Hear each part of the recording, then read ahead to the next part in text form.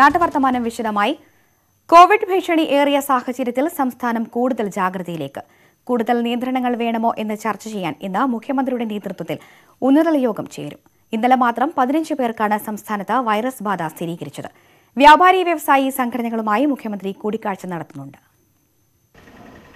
സംസ്ഥാനത്ത് 15 പേർക്ക് കൂടി കോവിഡ് സ്ഥിരീകരിച്ചു. 15 പേരും വിദേശത്തു നിന്ന് എത്തിയവരാണ്. ഇതോടെ വൈറസ് ബാധിച്ചവരുടെ എണ്ണം 64ആയി. ഇന്നലെ രോഗം സ്ഥിരീകരിക്കപ്പെട്ടവരിൽ 5 കാസർഗോഡ് സ്വദേശികളും 4 കണ്ണൂർ സ്വദേശികളും 2 കൊച്ചി സ്വദേശികളും ദുബായിൽ നിന്നും എത്തിയവരാണ്. കോഴിക്കോട് രോഗം സ്ഥിരീകരിച്ചവരിൽ ഒരാൾ ഉംറ കഴിഞ്ഞു വന്നതും അടുത്തയാൾ ദുബായിൽ നിന്നും വന്നതുമാണ്. അബുദാബിയിൽ നിന്നെത്തിയ 2 പേർക്കാണ് മലപ്പുറത്ത് രോഗം സ്ഥിരീകരിച്ചത്. സാമൂഹ്യ വ്യാപനം മുന്നിൽ കണ്ടുള്ള പ്രതിരോധ പ്രവർത്തനങ്ങളാണ് ആരോഗ്യവകുപ്പ് നടത്തുന്നത്. നമുക്ക് ഒരേ സമയം 2 കാര്യവും നോക്കണം. ഒന്ന്, ആരെങ്കിലും ഈ രോഗമായിട്ട് മാറുന്നുണ്ടോ, കൊറോണ വൈറസ് ബാധിക്കുന്നുണ്ടോ, അവരുടെ ശുശ്രൂഷ. അതേ സമയത്ത് ഈ വൈറസ് ബാധയൊന്നും ഇല്ലാതെ കഴിയുന്ന ആളുകളുണ്ട്. അവരുടെ ആരോഗ്യ സംബന്ധമായ കാര്യങ്ങളുമുണ്ട്, അവരുടെ മറ്റ് ജീവിത സംബന്ധമായിട്ടുള്ള കാര്യങ്ങളുമുണ്ട്. അതെല്ലാം നമുക്ക് ഒരേ സമയത്ത് തന്നെ നിർവഹിക്കേണ്ടതായിട്ടുണ്ട്. അതിന് ഉതകുന്ന നടപടികളാണ് ബഹുമാനപ്പെട്ട മുഖ്യമന്ത്രി പ്രഖ്യാപിച്ച പാക്കേജിൽ ഉള്ളത്. കർശനമായ നടപടികൾ തന്നെയാണ് നമ്മൾ സ്വീകരിക്കുന്നത്. സംസ്ഥാനത്തേക്കും പുറത്തേക്കുമുള്ള യാത്രാ നിയന്ത്രണങ്ങളും നിലവിൽ വരും. ചികിത്സയിലുള്ള 65 വയസ്സിന് മുകളിൽ പ്രായമുള്ള 7 പേരുടെ ആരോഗ്യസ്ഥിതി മോശമാണ്. ബ്രിട്ടനിൽ നിന്നെത്തി എറണാകുളത്ത് ചികിത്സയിലുള്ള 5 പേരുടെയും കോട്ടയം മെഡിക്കൽ കോളേജിൽ കഴിയുന്ന 2 പേരുടെയുമാണ് നില വഷളായത്. ഇതിൽ ആദ്യത്തെ ഇറ്റലിക്കാരൻ്റെ കോണ്ടാക്റ്റുള്ള 85ഉം 96ഉം വയസ്സുള്ള 2 പേരുണ്ട്. കോട്ടയം മെഡിക്കൽ കോളേജിൽ അതിതീവ്ര പരിചരണമാണ് അവർക്ക് കൊടുക്കുന്നത്. പക്ഷെ അവർക്ക് പ്രായത്തിൻ്റെ അസ്വാസ്ഥ്യങ്ങളുണ്ട്. വിദേശികളായിട്ട് എയർപോർട്ടിൽ നിന്ന് തിരിച്ചു കൊണ്ടുവന്നല്ലോ, ആ കൂട്ടത്തിൽ 5 പേർ, എല്ലാവരും 65 വയസ്സിന് മേപ്പെട്ടുള്ളവരാണ്. 80 വയസ്സും 85 വയസ്സും ഒക്കെ ഉള്ളവരും ആ കൂട്ടത്തിലുണ്ട്. അപ്പോൾ അവരിൽ ഒരാൾ വലിയ നല്ല തടികളാണ്, ഒബിസിക്കാണ്. പിന്നെ അയാൾക്ക് നല്ല ഷുഗറും ഉണ്ട്. സൈഡായിട്ടുള്ള ഒട്ടനവധി അസുഖങ്ങളുണ്ട്. കോമോർബിഡിറ്റി ഉണ്ടാവാൻ സാധ്യതയുള്ള ഒട്ടേറെ കാര്യങ്ങളുണ്ട്. ഇന്ന് മുഖ്യമന്ത്രിയുടെ നേതൃത്വത്തിൽ ചേരുന്ന ഉന്നതതല യോഗത്തിന് ശേഷം കൂടുതൽ കരുതൽ നടപടികളിലേക്ക് സംസ്ഥാനം കടക്കും. കാസർഗോഡിന് സമാനമായി മറ്റു ജില്ലകളിലേക്കും നിയന്ത്രണങ്ങൾ വേണമോ എന്ന കാര്യത്തിലും തീരുമാനമുണ്ടാകും. വ്യാപാരി വ്യവസായികളുമായും മുഖ്യമന്ത്രി ഇന്ന് കൂടിക്കാഴ്ച നടത്തുന്നുണ്ട്. ന്യൂസ് 18 തിരുവനന്തപുരം. തിരുവനന്തപുരത്ത് മുഖ്യമന്ത്രിയുടെ നേതൃത്വത്തിൽ ചേരുന്ന ഉന്നതതല യോഗമാണ് കോവിഡ് പ്രതിരോധത്തിൽ നിർണായകമായ തീരുമാനങ്ങൾ എടുക്കേണ്ടത്. തിരുവനന്തപുരത്ത് നിന്ന് ഉമേഷ് ബാലകൃഷ്ണനും കാസർഗോഡ് നിന്ന് KV ബൈജുവും വിവരങ്ങളുമായി ചേരും. ആദ്യം തിരുവനന്തപുരത്ത് നിന്ന് ഉമേഷ് ബാലകൃഷ്ണൻ ചേരുന്നു. ഉമേഷ്, കൂടുതൽ ജില്ലകൾ അടച്ചിടുന്ന കാര്യത്തിൽ ഇന്ന് തീരുമാനം ഉണ്ടാകാനുള്ള സാധ്യതയുണ്ട്. ഒപ്പം എത്രത്തോളം നിയന്ത്രണങ്ങൾ, നിരീക്ഷണങ്ങളാണ് ഏർപ്പെടുത്തിയിട്ടുള്ളത്? ഇതുമായി ബന്ധപ്പെട്ട തീരുമാനമെടുക്കാൻ തന്നെയാണ് ഇന്ന് ഉന്നതതല യോഗം ചേരുന്നത്. നിലവിൽ പ്രതിപക്ഷവും ഡോക്ടർമാരുടെ വിവിധ സംഘടനകളും, അതായത് IMA, KGMOE അടക്കമുള്ള സംഘടനകളും പൂർണ്ണമായി ഷട്ട്ഡൗണിലേക്ക് പോകണമെന്നുള്ള നിർദ്ദേശം മുന്നോട്ട് വച്ചിട്ടുണ്ട്. ഈ ആഴ്ചയെങ്കിലും, അതായത് 31 വരെയെങ്കിലും പൂർണ്ണമായി ഷട്ട്ഡൗണിലേക്ക് വിവിധ ജില്ലകളിൽ കൊണ്ടുപോകണം, അല്ലെങ്കിൽ സമൂഹ വ്യാപനത്തിലേക്ക് കാര്യങ്ങൾ നീങ്ങും എന്നുള്ള മുന്നറിയിപ്പാണ് ഡോക്ടർമാരുടെ സംഘടനകൾ നൽകിയത്. ഈ അഭിപ്രായങ്ങളെല്ലാം ഇന്ന് വിശദമായി തന്നെ ചർച്ച ചെയ്യും. പൂർണ്ണമായി ഷട്ട്ഡൗണിലേക്ക് നീങ്ങിയാലും ജനങ്ങൾക്ക് അവശ്യ സാധനങ്ങൾ ലഭിക്കേണ്ടതുണ്ട്. അതുകൊണ്ട് തന്നെ അവശ്യ സാധനങ്ങൾ ലഭ്യമാക്കുന്ന കടകളടക്കമുള്ളവ തുറന്നു വയ്ക്കാനും യാത്ര പൂർണ്ണമായി വിലക്കാത്ത രീതിയിലുള്ള ഷട്ട്ഡൗണിലേക്കായിരിക്കും പോകാൻ സാധ്യത. നിലവിൽ ആ രീതിയിലാണ് സർക്കാർ വൃത്തങ്ങളിൽ നിന്ന് അറിയാൻ കഴിയുന്നത്. ഇതിനുശേഷം ഉന്നതതല യോഗത്തിന് ശേഷം ഇന്ന് തന്നെ വ്യാപാരി വ്യവസായ ഏകോപന സമിതി പ്രതിനിധികളുമായി സർക്കാർ ചർച്ച നടത്തുന്നുണ്ട്. ഇത്തരത്തിൽ ജനങ്ങൾക്ക് അവശ്യ സാധനങ്ങളുടെ ദൗർബല്യം ഉണ്ടാകരുത്, അത് ഒരു വലിയ രീതിയിലുള്ള പ്രശ്നങ്ങളിലേക്ക് നീങ്ങാൻ സാധ്യതയുണ്ട്. അതുകൊണ്ട് തന്നെ വ്യാപാരി വ്യവസായ ഏകോപന സമിതിക്ക് ഇത്തരത്തിലൊരു മുൻകൂറായുള്ള ഷട്ട്ഡൗണിലേക്ക് പോകുന്നതിന് മുൻപ് തന്നെ അവരുമായി ചർച്ച നടത്തി അതുമായി ബന്ധപ്പെട്ടൊരു തീരുമാനമെടുക്കുകയാണ് ഇന്ന് പ്രധാനമായി ലക്ഷ്യമിടുന്നത്. ഇതോടൊപ്പം അന്തർ സംസ്ഥാന യാത്രകളടക്കം KSRTC വലിയ രീതിയിൽ വെട്ടിച്ചുരുക്കിയിട്ടുണ്ട്, പൂർണ്ണമായി നിരോധിച്ചിട്ടില്ല. ഒരുപക്ഷെ അതുമായി ബന്ധപ്പെട്ട തീരുമാനങ്ങളും ഇന്നുണ്ടാകും. ഇന്ന് മുതൽ ബാങ്കുകളിലും ഒരു നിയന്ത്രണങ്ങൾ വരുന്നുണ്ട്. ബാങ്കുകളിൽ പൂർണ്ണമായി ബാങ്കുകളുടെ പ്രവർത്തനം നിലയ്ക്കുന്നില്ല എങ്കിൽ പോലും അവശ്യ സർവീസുകൾക്ക് വേണ്ടി മാത്രം ബാങ്കുകളിൽ എത്തിയാൽ മതിയെന്നാണ് ബാങ്കുകൾ തന്നെ നിർദ്ദേശിച്ചിരിക്കുന്നത്. ഇത്തരത്തിൽ പാസ്ബുക്ക് പ്രിന്റ് ചെയ്യുക, അത്തരം ആവശ്യങ്ങൾക്കൊന്നും ഈ സമയങ്ങളിൽ ബാങ്കുകളിൽ എത്തേണ്ടതില്ല. പണം ബിൽവരിക്കാനും അടയ്ക്കാനും വേണ്ടി മാത്രം ബാങ്കുകളിൽ എത്തിയാൽ മതി എന്നുള്ള നിർദ്ദേശമാണ് ബാങ്കുകൾ നൽകിയിരിക്കുന്നത്. എന്തായാലും കൂടുതൽ നിയന്ത്രണങ്ങൾ ഉണ്ടാകാൻ സാധ്യതയുണ്ട് എന്ന് തന്നെയാണ് ഇന്ന് അറിയാൻ കഴിയുന്നത്. ഫെമി. ശരി ഉമേഷ്, ഇപ്പോൾ കാസർഗോഡ് നിന്ന് KV ബൈജു കൂടി ചേരുന്നു. ബൈജു, നിലവിൽ എടുത്തു പറയേണ്ട ഒരു കാര്യം, കാസർഗോഡ് 5 പേരാണ് ഇന്നലെ മാത്രം കോവിഡ് ബാധ സ്ഥിരീകരിച്ചിട്ടുള്ളത്. നിരോധനാജ്ഞയും തുടരുന്നുണ്ട്. നിലവിലെ സാഹചര്യം എന്താണ്?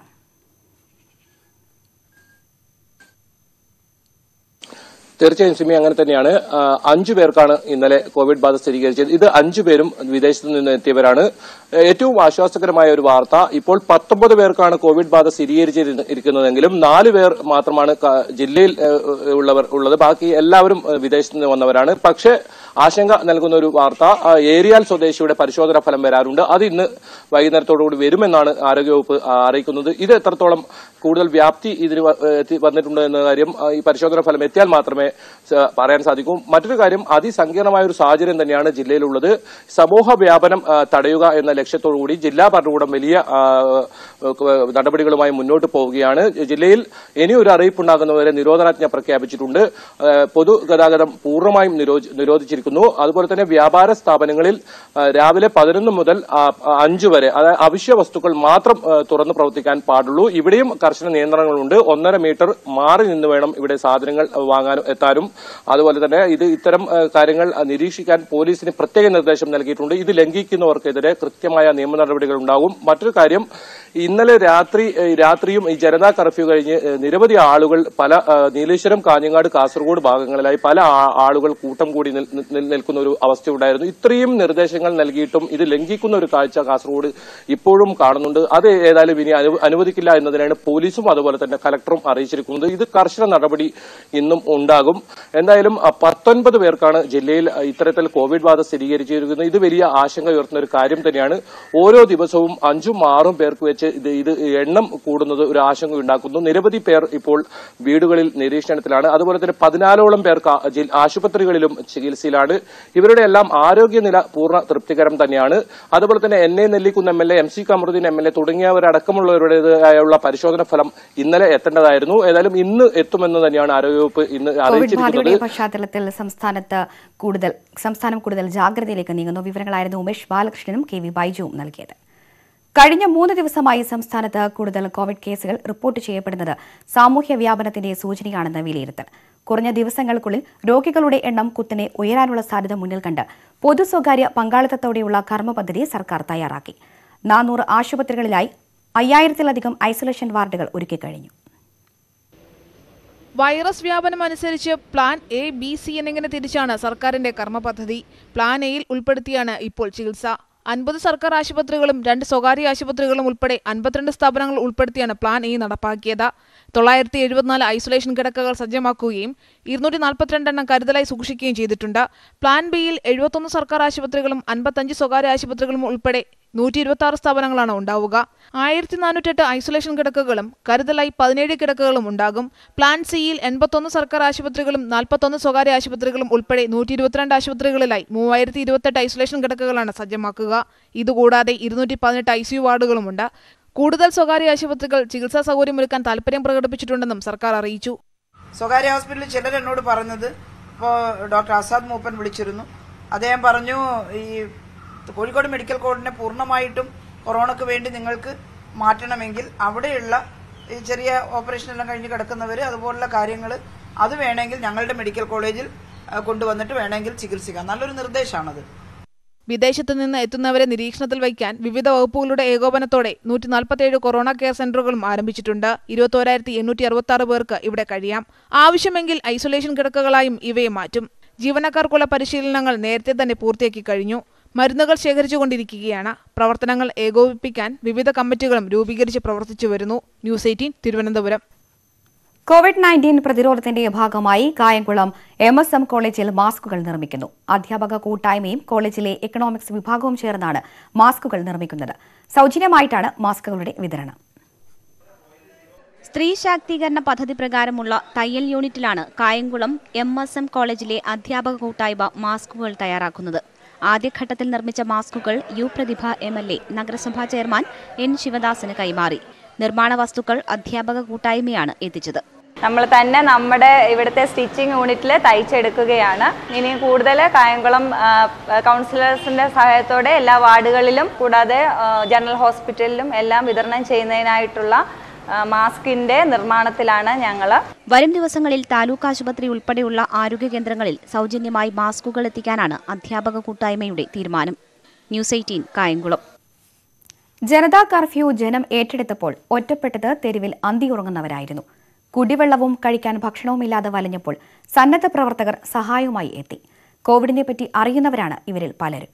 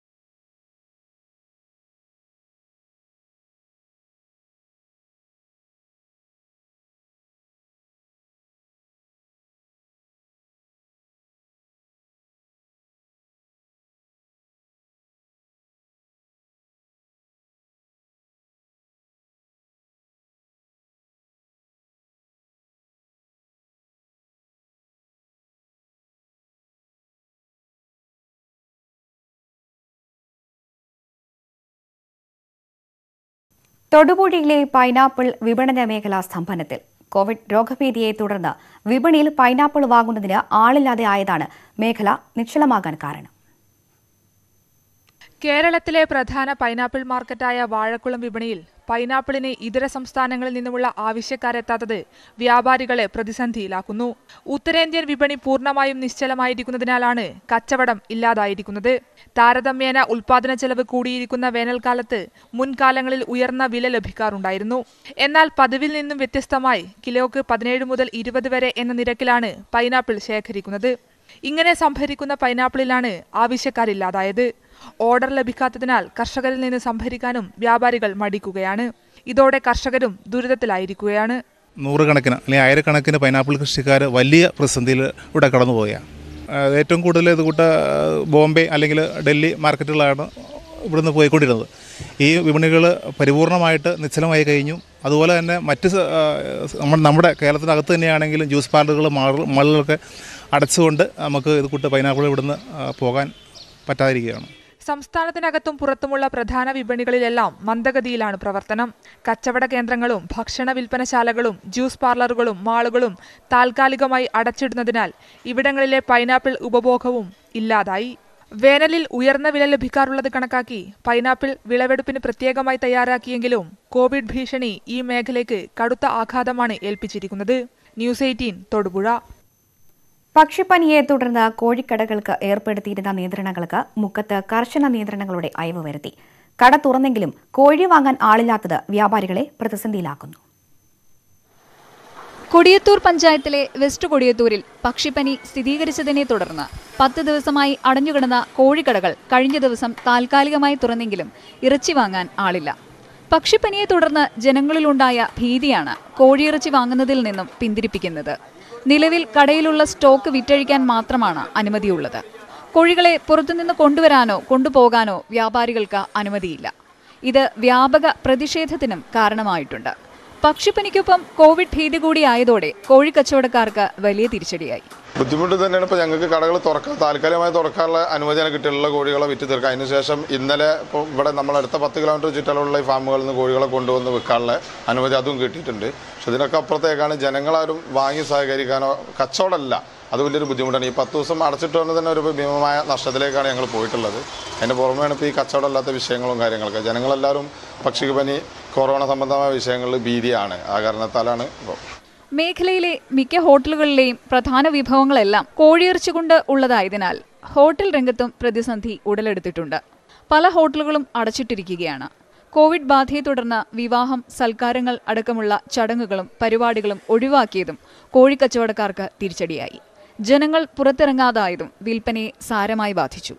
മലയോര മേഖലയിലെ മിക്ക കോഴി ഫാമുകളിലും കോഴികൾ കെട്ടിക്കിടക്കുകയാണ്. ചൂടുകാലമായതിനാൽ കോഴികൾ വ്യാപകമായി ചാവുന്നതും വ്യാപാരികളെ പ്രതിസന്ധിയിലാക്കുന്നു. News 18 Mukkam.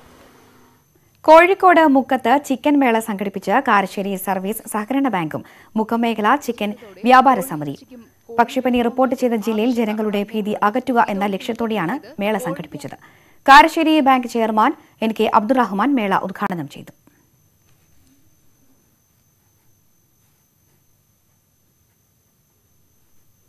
Malappuram വട്ടപ്പാറയിൽ tanker lorry മറിഞ്ഞു. മംഗലാപുരത്ത് നിന്ന് എറണാകുളത്തേക്ക് പാചകവാതകവുമായി പോകുകയായിരുന്ന ലോറിയാണ് അപകടത്തിൽപ്പെട്ടത്.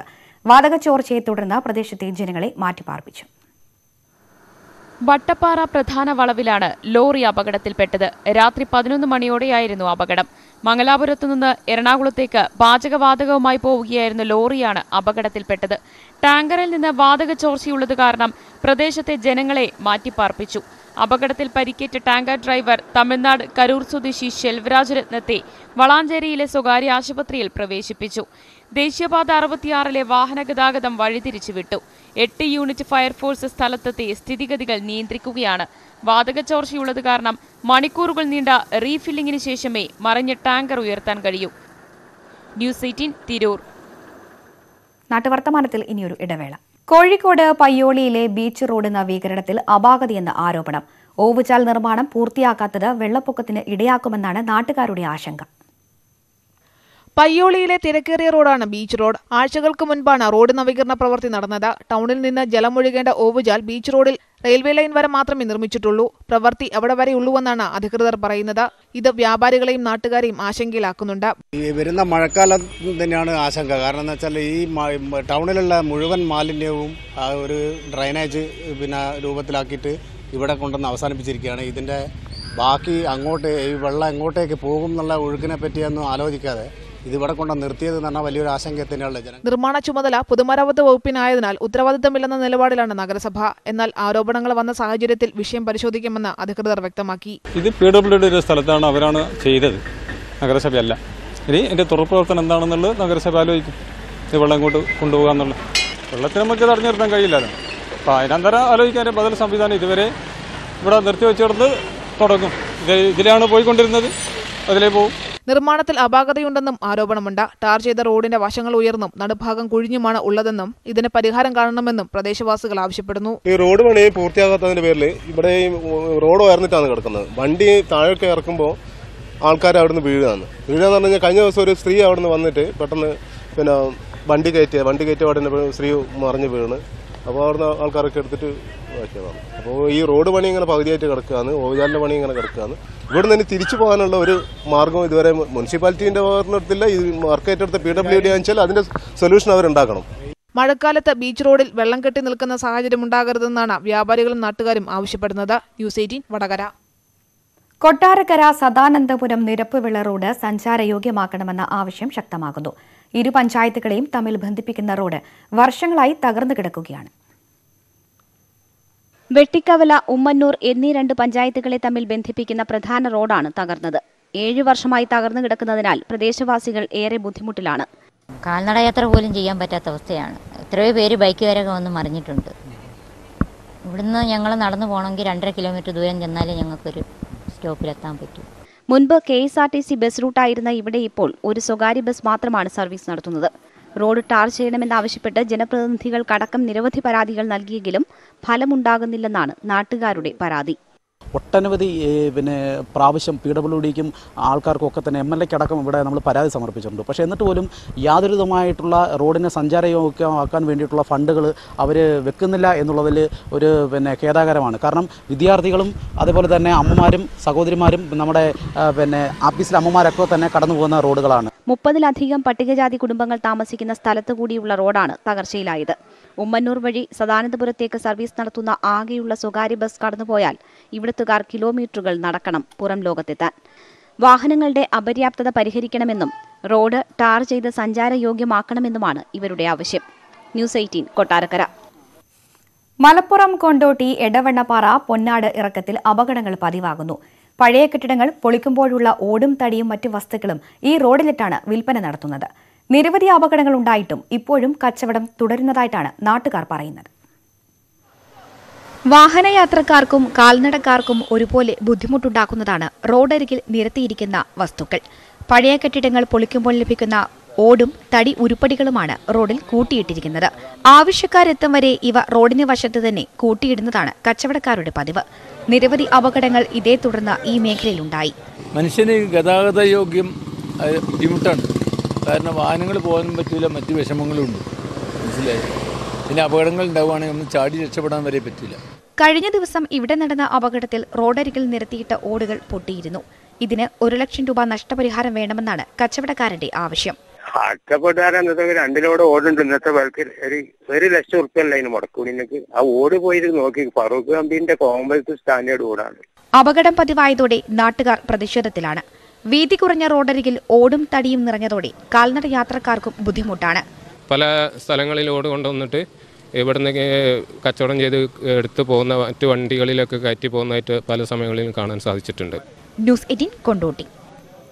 കണ്ണൂർ നടുവിൽ പഞ്ചായത്തിൽ ടാറിംഗ് ഉൽപ്പന്നങ്ങൾ ഉപയോഗശൂന്യമായി നശിക്കുന്നു.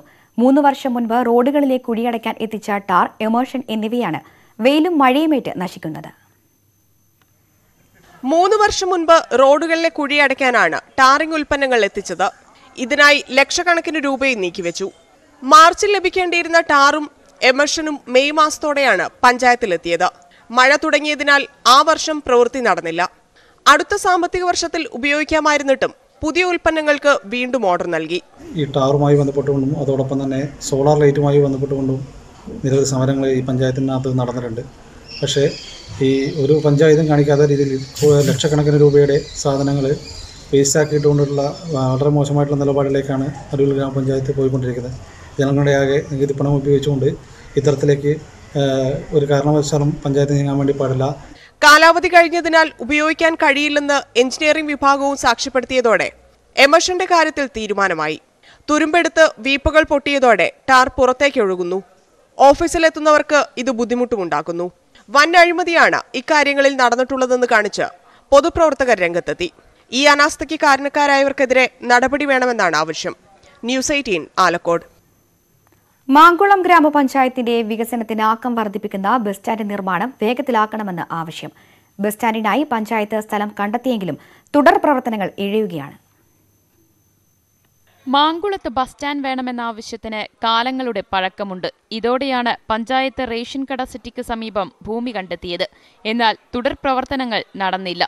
സംസ്ഥാന ഭരണവും പഞ്ചായത്ത് ഭരണവും ഒക്കെ ഉണ്ടായിട്ട് പോലും അതുമായിട്ട് ബന്ധപ്പെട്ട് 1 ഇഞ്ച് പോലും പ്രവർത്തനമായിട്ട് മുന്നോട്ട് പോകുന്നതിന് വേണ്ടിയിട്ട് ഈ പഞ്ചായത്ത് ഭരണസമിതിക്ക് ഇതുവരെ സാധിച്ചിട്ടില്ല എന്നുള്ളത് ഒരു വലിയ ആക്ഷേപമായിട്ട് നമ്മളതിനെ കാണിക്കും. അതേസമയം നിർമ്മാണത്തിന് ടെൻഡർ നൽകിയതായാണ് പഞ്ചായത്ത് അധികൃതരുടെ വിശദീകരണം. 40 ലക്ഷം രൂപയാണ് ഭൂമി വാങ്ങിയ ശേഷമുള്ള ആദ്യഘട്ട ജോലികൾക്കായി വകയിരുത്തിയത്. ബസ് സ്റ്റാൻഡ് യാഥാർത്ഥ്യമായാൽ മാങ്കുളത്തിന്റെ വികസനത്തിന് മുതൽക്കൂട്ടാകും. ന്യൂസ് 18 മാങ്കുളം. ഉദ്ഘാടനം കഴിഞ്ഞ് 2 വർഷം പിന്നിടുമ്പോഴും ആറ്റിങ്ങൽ ഇളമ്പ വില്ലേജ് ഓഫീസിൽ ആവശ്യത്തിന് ജീവനക്കാരില്ലാത്തത് പ്രവർത്തനങ്ങളെ ബാധിക്കുന്നു. ഓഫീസിലേക്ക് ആവശ്യത്തിന് ജീവനക്കാരെ നിയമിക്കണമെന്നാണ് നാട്ടുകാരുടെ ആവശ്യം. ജീവനക്കാരെ താലൂക്ക് ഓഫീസിൽ നിന്ന് ക്രമീകരിച്ചാണ് നിലവിൽ ഇളമ്പ വില്ലേജ് ഓഫീസ് പ്രവർത്തിക്കുന്നത്. ഇതിനാൽ വിവിധ ആവശ്യങ്ങൾക്കെത്തുന്നവർ വലിയ ബുദ്ധിമുട്ടാണ് നേരിടുന്നത്. വില്ലേജ് ഓഫീസിനായി നിർമ്മിച്ച കെട്ടിടം 10 വർഷത്തോളം പ്രവർത്തിക്കാതെ കിടന്നു. പ്രതിഷേധങ്ങൾക്കൊടുവിൽ പുതിയ കെട്ടിടത്തിലേക്ക് മാറി. എന്നാൽ വേണ്ട ജീവനക്കാരെ നിയമിച്ചില്ല. ഇളമ്പ വില്ലേജ് ഓഫീസിന് സ്വന്തമായി വില്ലേജ് ഓഫീസറും അനുബന്ധ സ്റ്റാഫുകളും വേണമെന്നുള്ളതാണ് നാട്ടുകാരുടെ ആവശ്യം. യഥാസമയം അതിൻ്റെ പ്രവർത്തനങ്ങൾ പൂർണ്ണമാകുന്നതിനും എപ്പോഴും വില്ലേജ് ഓഫീസറുടെ സേവനം ലഭ്യമാക്കുന്നതിനും വേണ്ട നടപടികൾ ഉണ്ടാകണമെന്നുള്ളതാണ് നാട്ടുകാരുടെ അഭ്യർത്ഥന. ഇടയ്ക്കോട് വില്ലേജ് ഓഫീസർക്കാണ് നിലവിൽ ചുമതല. ഉച്ചവരെ ഇടയ്ക്കോടും ഉച്ചയ്ക്ക് ശേഷം ഇളമ്പ വില്ലേജ് ഓഫീസിലുമായാണ് ഇപ്പോൾ ജോലി നോക്കുന്നത്. ഇത് 2 വില്ലേജ് ഓഫീസുകളുടെയും പ്രവർത്തനത്തെ ബാധിക്കുന്നുണ്ട്. 6 മാസം മുൻപ് വരെ മുതാക്കൽ വില്ലേജ് ഓഫീസർക്കായിരുന്നു ചുമതല. ഗ്രാമപ്രദേശമായ ഇളമ്പയിൽ വില്ലേജ് ഓഫീസിൽ വിവിധ ആവശ്യങ്ങൾക്കായി എത്തുന്ന സാധാരണക്കാർ ഉദ്യോഗസ്ഥരുടെ അഭാവം കാരണം ഏറെ ബുദ്ധിമുട്ട് അനുഭവിക്കുകയാണ്. ന്യൂസ് 18 ആറ്റിങ്ങൽ. കാർഷിക കേരളം.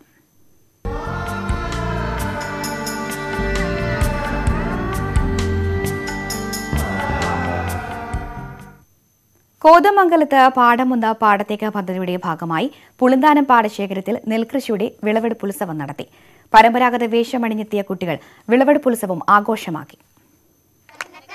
പോത്താനിക്കാട് ഗ്രാമപഞ്ചായത്ത് കൃഷിഭവന്റെ ആഭിമുഖ്യത്തിലാണ് പുളിന്താനം പാടശേഖരത്തിൽ കൃഷിയിറക്കിയത്. 50 സെന്റ് സ്ഥലത്താണ് കൃഷി. നാടനിനമായ കുഞ്ഞൂഞ്ഞ് വിത്താണ് വിതച്ചത്. പാടം ഉഴുതത് മുതൽ വിളവെടുപ്പ് വരെയുള്ള മുഴുവൻ പ്രവർത്തനങ്ങളിലും വിദ്യാർത്ഥികളും പങ്കാളികളായി. പാടം വന്ന പാടത്തേക്കെന്നുള്ള പദ്ധതിയിലാണ് ഞങ്ങൾ ആദ്യമായി ഇവിടെ വിത്തിടാൻ വന്നത്. വിത്തിട്ട് അതെങ്ങനെയാണ് വിത്തിടണേന്നും അതെങ്ങനെയാണ് കിളക്കണേന്നൊക്കെ ഞങ്ങൾക്ക് പഠിച്ചു. പിന്നെ ഇന്ന് ഞങ്ങൾ ഇവിടെ പുളിന്താനത്ത് വന്ന് കൊയ്തെടുത്തതിലൊക്കെ നല്ല സന്തോഷമുണ്ട്. നെല്ല് എങ്ങനെ ഉണ്ടാവണേന്നും അരി എങ്ങനെ ഉണ്ടാവണേന്നൊക്കെ ഞങ്ങൾക്ക് തൊട്ടറിഞ്ഞ് പഠിക്കാൻ സാധിച്ചതിലൊക്കെ വളരെ സന്തോഷമുണ്ട്. പരമ്പരാഗത വേഷം ധരിച്ചാണ് കുട്ടികൾ കൊയ്ത്തുത്സവത്തിനെത്തിയത്. കൊയ്ത്തുപാട്ടിന്റെ അകമ്പടിയോടെ നടന്ന കൊയ്ത്തുത്സവം പോത്താനിക്കാട് ഗ്രാമപഞ്ചായത്ത് വൈസ് പ്രസിഡന്റ് ജെറീഷ് തോമസ് ഉദ്ഘാടനം ചെയ്തു. പഞ്ചായത്തിലെ ഗവൺമെന്റ് UP സ്കൂൾ പുളിന്താനം വിദ്യാർത്ഥികളാണ് ഇതിൽ പങ്കെടുത്തത്. കൊയ്ത്തുത്സവത്തിൽ അവര് വളരെ സജീവമായിട്ട് ഇതിന്റെ വിത മുതൽ കൊയ്ത്തു വരെ അതിൽ സജീവമായിട്ട് പങ്കെടുത്തിട്ടുണ്ട്. പാടശേഖര സമിതി ഭാരവാഹികൾ, കാർഷിക വികസന സമിതി അംഗങ്ങൾ, പച്ചക്കറി ക്ലസ്റ്റർ ഭാരവാഹികൾ തുടങ്ങിയവരും കൊയ്ത്തുത്സവത്തിൽ പങ്കെടുത്തു. ന്യൂസ് 18 കോതമംഗലം. നാട്ടുവർത്തമാനം പൂർത്തിയാകുന്നു. നമസ്കാരം.